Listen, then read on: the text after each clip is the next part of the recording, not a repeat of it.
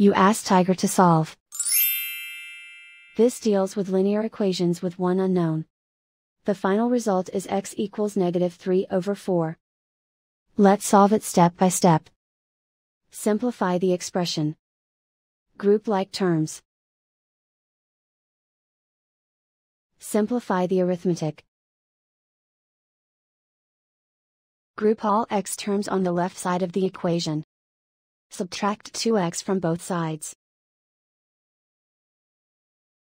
Group like terms. Simplify the arithmetic. Group like terms. Simplify the arithmetic. Group all constants on the right side of the equation. Subtract 1 from both sides. Simplify the arithmetic.